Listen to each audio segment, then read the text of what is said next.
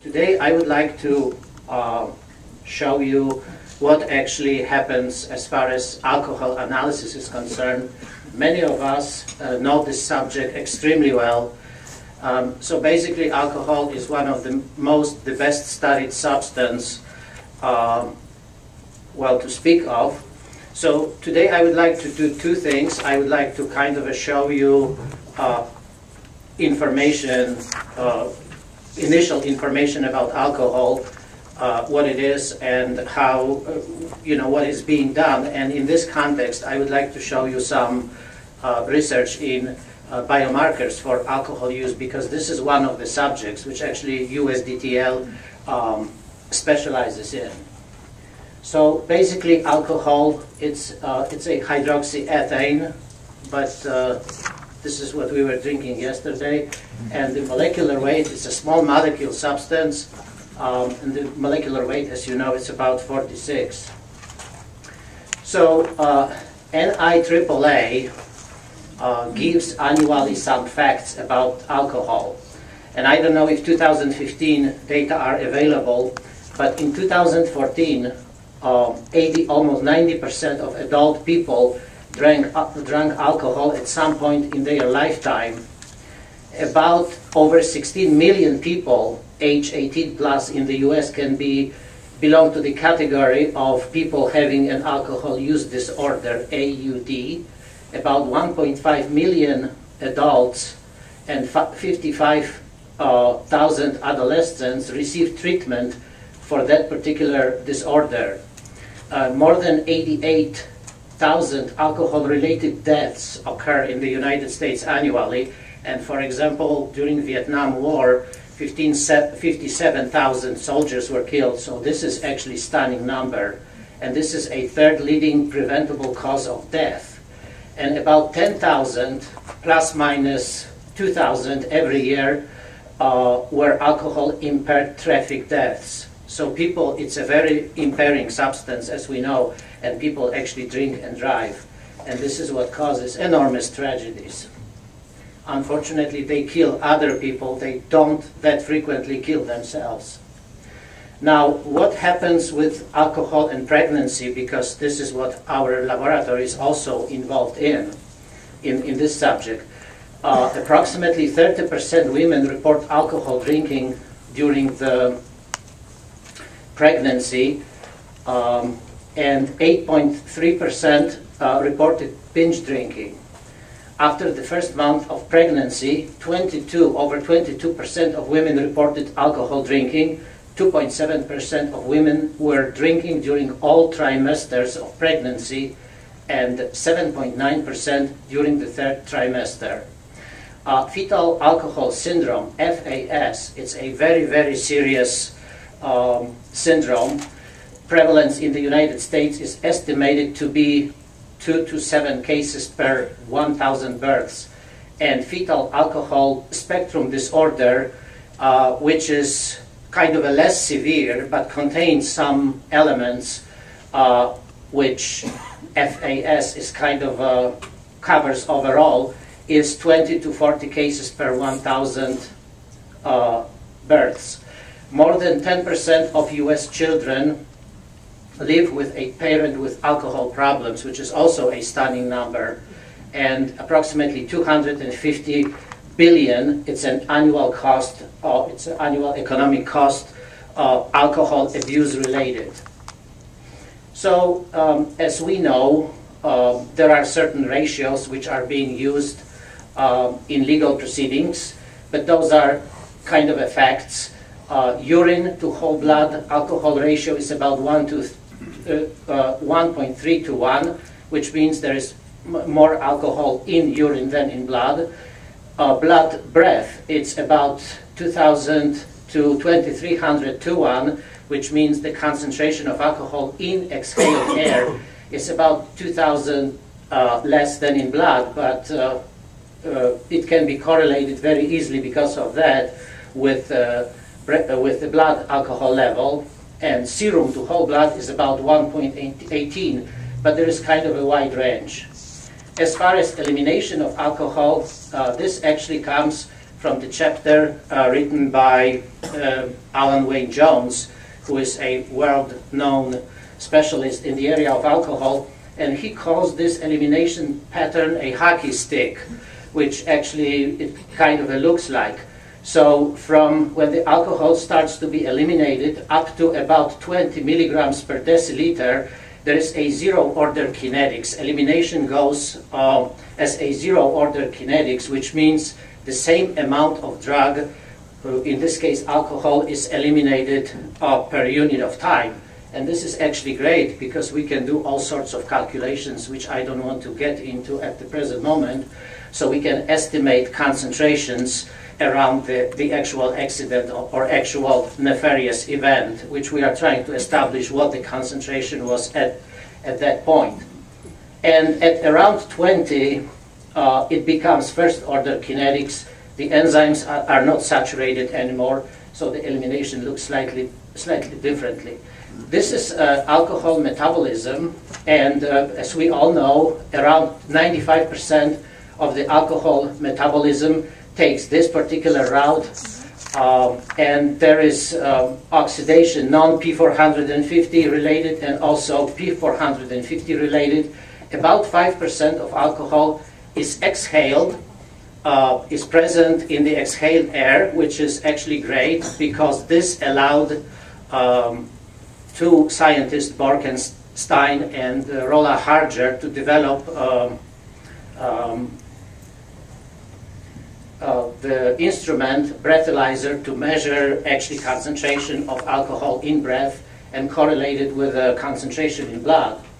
And also some part of the metabolism is actually very small percentage goes towards ethyl glucuronide and ethyl sulfate, and also non-oxidative processes which lead to fatty acid ethyl esters and phosphatidylethanol, which I'm going to talk about a little bit later. So, as you all know, alcohol metabolism comprises of two enzymes, alcohol dehydrogenase and aldehyde dehydrogenase. In this case, alcohol is metabolized to acetaldehyde, which immediately gets metabolized to acetic acid. The enzyme is called alcohol dehydrogenase, not ethanol dehydrogenase. That means it can chew on any other alcohol, and if we have a methanol on board, and methanol poisonings are quite frequent. I remember from the history of my life in mid-80s, I was actually working part-time in the clinical toxicology laboratory, which was part of the poison treatment center, and frequently we had poisonings with methanol because it tastes the same, and mainly at one point we had about 20 people poisoned, and they came from the pharmaceutical company which was actually manufacturing some drugs, and they were using methanol, and people basically started drinking it. And if this happens, then methanol is actually metabolized to what? Formaldehyde, and formaldehyde is metabolized further to formic acid. As we all know, formaldehyde basically and formic acid, they are very toxic, and they actually damage the optic nerve, and this is why people, if they survive the poisoning, they are blind or their vision is very much impaired. So there is 4-methylpyrazole, which can be used to block this particular enzyme, alcohol dehydrogenase, and the question is, why would anybody do that? Well, this happens when we have a poisoning, clinical poisoning with methanol, then this particular drug is given, and alcohol is not metabolized to acetaldehyde because this enzyme is blocked, and so methanol can be eliminated unchanged.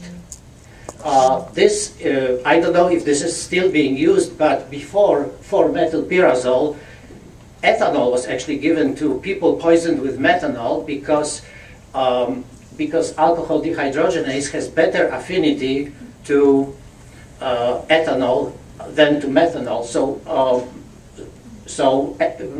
ethanol was metabolized and methanol was eliminated unchanged. The second possibility, the second enzyme can be also blocked, and it could be blocked by drugs like disulfiram, and basically that means the acetaldehyde accumulates in blood and it's not being eliminated, and this is used in the treatment of alcoholism.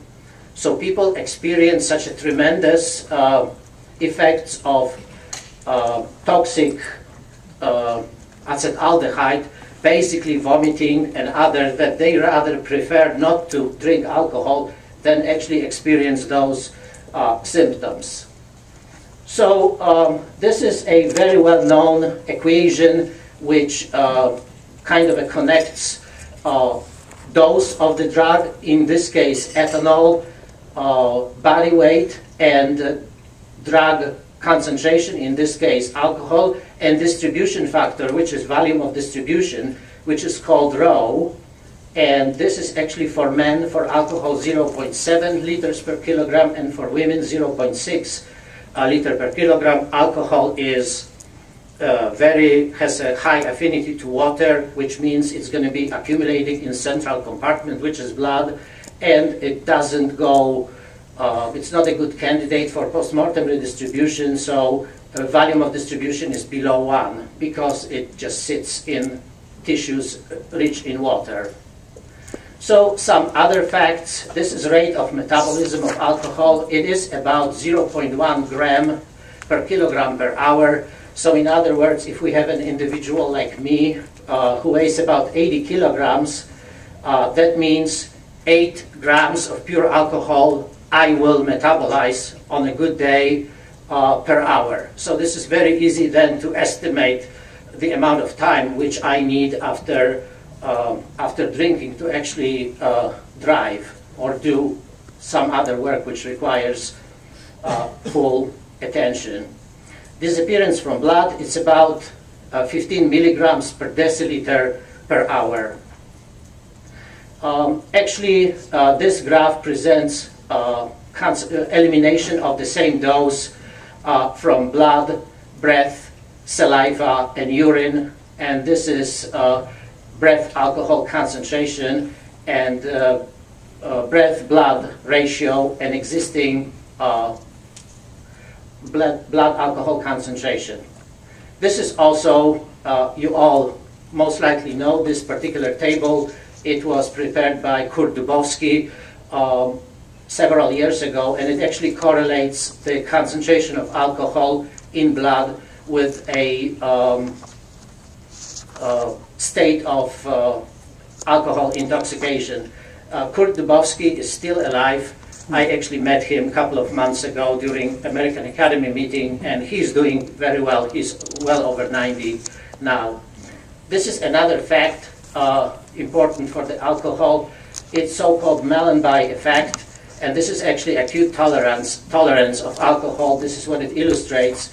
That basically means that when the person starts drinking and the concentration of alcohol goes up, there are all sorts of changes, behavioral changes, but then after the alcohol maximum concentration is reached, there's a tolerance to the alcohol, so the person actually thinks he or she is not drunk anymore, and she may sit down and start driving while being on that part of the elimination, being during the elimination phase, and the concentration can still be over legal limit.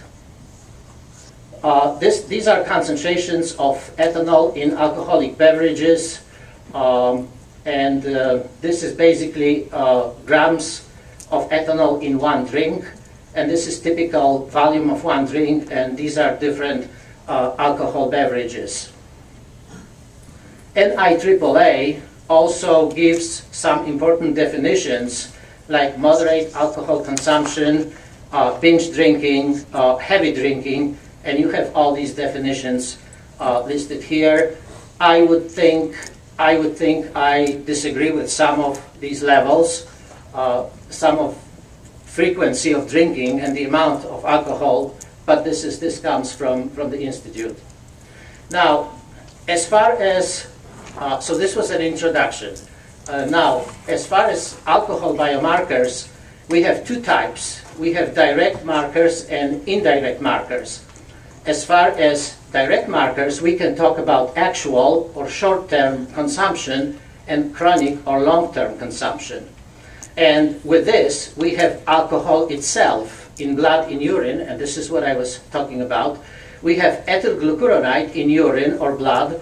We have fatty acid ethyl esters in serum, and in other specimens, PEth, phosphatidylethanol in blood, like in blood spots, coke-ethylene. We have also some others, which I will not be talking about, so let's remove those.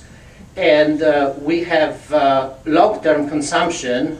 This is fatty acid ethyl ester in hair and meconium, ethyl glucuronide in hair, coke-ethylene in hair, and beta-carbolines, which also we will not be talking about today, and indirect markers such as gamma-glutamyl transferase or carbohydrate deficient transferrin, but this is not the subject of my talk today. So this is basically what I'm going to be focusing on. And instead of talking about all these, I'm going to give you some results which we got and some work which we do in the area of PEth, and this is the chemical structure of one of them.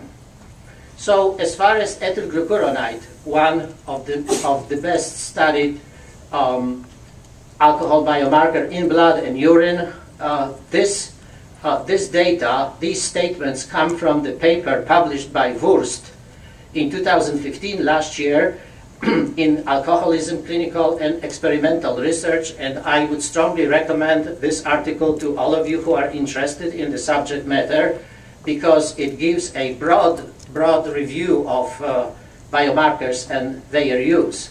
So as far as ethyl glucuronide in urine is concerned, these are the levels which, according to authors, correspond to unintentional use or recent use. This is the range for unintentional, unlikely, so somebody was actually using alcohol, but possible active intake is probable. And ethyl sulfate, which is slightly less significant, but the total abstinence is believed to be when the concentration is below 50 nanograms per mil, according to Wurst. This is how the appearance of alcohol and ethyl glucuronide looks like in blood. And this is ethyl glucuronide, and this is actually alcohol concentration. And ethyl glucuronide can be detected in urine 80 hours after heavy drinking, but certainly 2 to 3 days after drinking, which makes it much better indicator than alcohol itself, which disappears from urine fairly quickly. It's eliminated. This is ethyl glucuronide as a biomarker in hair versus nails, fingernails and toenails, in this case fingernails. And this actually comes from the paper published by Joe Jones, who is sitting in the first row here, in 2012, and by his group at USDTL. And actually in hair, the concentration of ethyl glucuronide was between limit of detection and 180 picograms, and in nails, this concentration was significantly higher, and these were matched pairs. And this is basically a male hair ethyl glucuronide and male nail ethyl glucuronide. This is a correlation, and hair concentrations in male population and female, and in fingernails, as you can see, the concentrations are significantly higher in matched pairs. Now, this comes from another paper coming from our laboratory from 2015. We published a paper on our experience with detection of many drugs in nails, in fingernails and toenails. And this small table actually shows ethyl glucuronide and the concentrations in fingernails and toenails. And as you can see, concentrations in fingernails are significantly higher than the same ones, concentrations in toenails. Now, this is a very interesting table because it shows ranges of ethyl glucuronide in human body fluids and tissues after alcohol consumption. And what I would like to bring to your attention is actually hair. And those are cases in which these concentrations were seen. So as you can see in urine, these concentrations are huge. The same actually in serum. In hair of alcohol abusers, the concentrations are start at about 25 picograms. This is kind of a cutoff for heavy alcohol use, and they go really to thousands of picograms per milligram. This is ethyl glucuronide in hair. In people totally naive, the concentration is going to be below 8 picograms per milligram. And we have to remember alcohol is being produced in our body physiologically. So we have some alcohol. This is why we have enzymatic system which takes care of alcohol. Now, with social drinkers, like all of us yesterday evening, the concentrations are going to be somewhere between 8 and 25. And these are actually Society of Heart Testing recommendations. And they actually say that this threshold here is 30 picograms per milligram. And now chronic alcohol abuse always results in concentrations of ethyl glucuronide higher than 25, or according to Society of Heart Testing, 30 picograms per milligram. Now, based on our work, actually Wisconsin, state of Wisconsin, was first to test repeated drunken drivers with alcohol biomarkers. And this is being done in nails and actually in dry blood spots. And this was published in a couple of gazettes. Now, there is a problem with fatty acid ethyl esters because it is very difficult to opine about excessive alcohol consumption based on concentration of fatty acid ethyl esters. And in postmortem situations, it is also sort of difficult, not to mention the fact that fatty acid ethyl esters they spontaneously are being formed with the presence of alcohol. This is very important in evaluating in utero exposure to drugs of abuse, because there might be some situations in which meconium or other specimens can be contaminated with alcohol, with wipes and stuff like this, and then we can get false positive results. And this was reported quite some time ago. Now, let's move to another biomarker. This is the simplest metabolism of cocaine I've ever encountered. So, as we all know, cocaine is a tropane alkaloid, and it's a double ester. I'm not going to talk about the other metabolites, but for many, many years, people didn't understand why people abusing cocaine drink heavily. They heavily drink alcohol.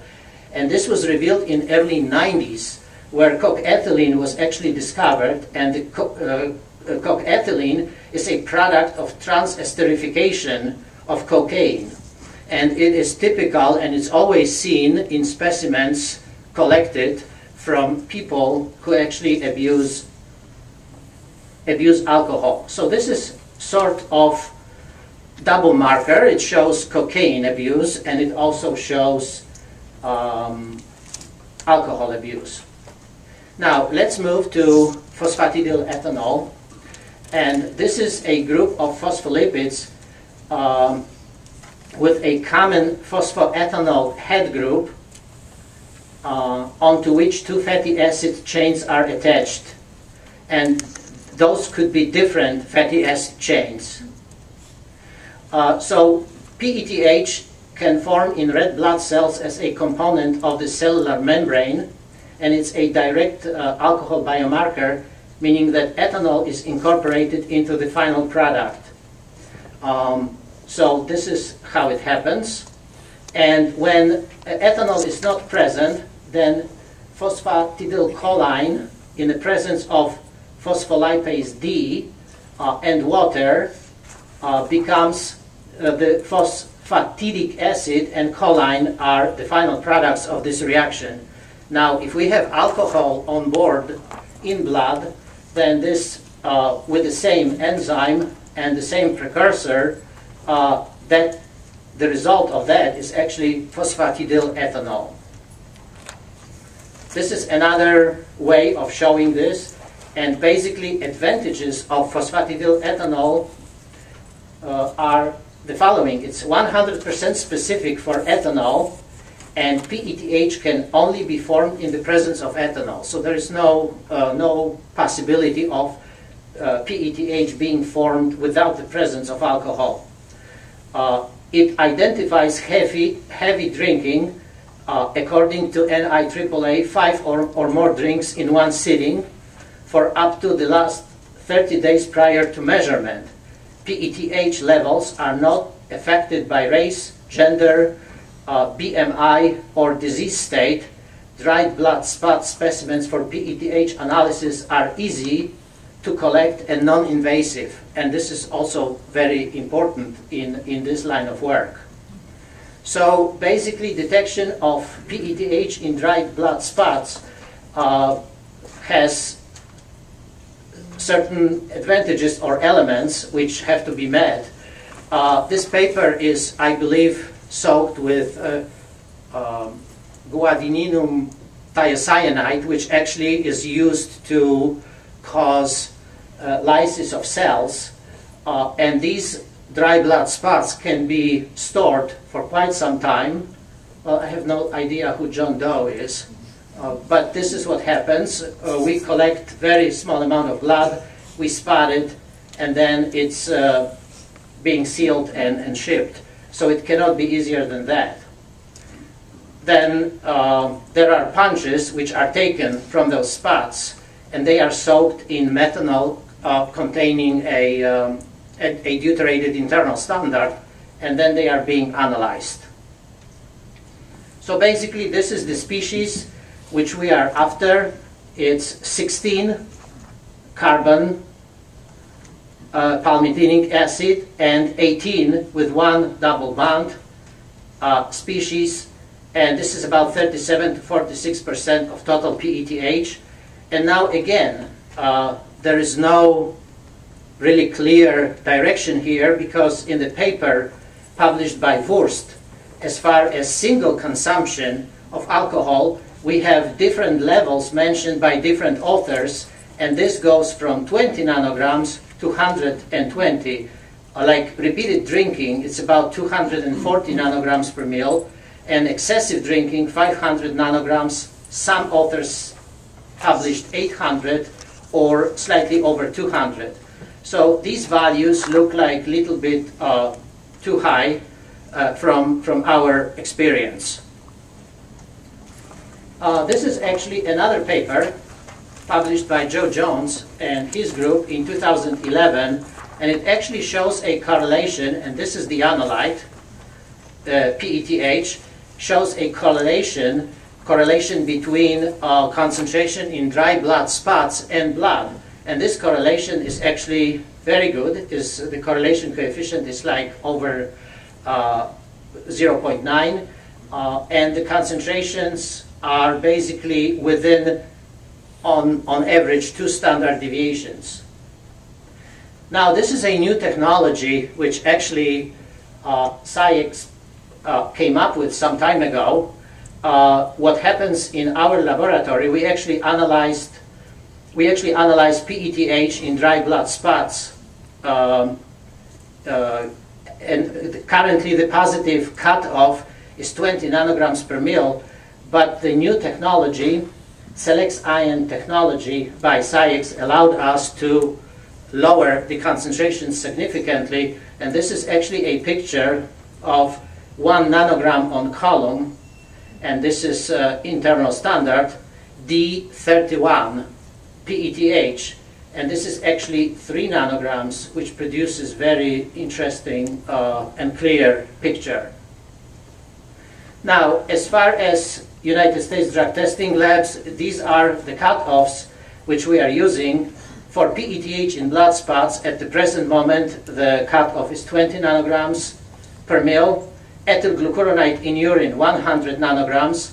Remember, these concentrations can go to thousands of nanograms per mil. In hair, 20 picograms, and in umbilical cord, 5 nanograms per gram. Ethyl sulfate, actually 25 nanograms in urine. Now, we started a work on replacing fatty acid ethyl esters with ethyl glucuronide, but all of a sudden we encounter another problem, which actually we published in the most recent issue of Toxicology, which is published on Society of Forensic Toxicology's website, and the new issue was just issued a couple of days ago. So you guys, it's a free access, everybody can go and see it. We actually noticed that the same situation with ethyl glucuronide as we got with fatty acid ethyl esters. Ethyl glucuronide is spontaneously produced in meconium when meconium is exposed to ethanol. We haven't studied the mechanism of this, but we used negative meconium samples, and we got hundreds of nanograms of ethyl glucuronide in meconium without any enzymatic activity, without any maneuvering, just by incubation of small amount of alcohol and negative meconium, negative for ethyl glucuronide, and we sampled after 24 hours and 48 hours. So this is kind of another finding from just the last few weeks. So in conclusion, basically, this is what we can say about drugs, but I'm going to stay focused on alcohol. So basically, in urine, oral fluid and whole blood are the options, and they show very recent alcohol use. In urine, we can use biomarkers such as ethyl glucuronide and ethyl sulfate, and then we can extend the detection time a little bit. In dry blood spots, when we test for PETH, a direct alcohol biomarker, and it's actually very suitable for detecting of heavy use of alcohol in the last 2 to 3 weeks. Now in hair, hair is the most suitable for testing of heavy use of alcohol or substances of abuse in the past 3 months. So that gives us pretty wide time frame. And finally, in fingernails, detection also can be up to 3 months, and the analyte we are after at the present moment is ethyl glucuronide.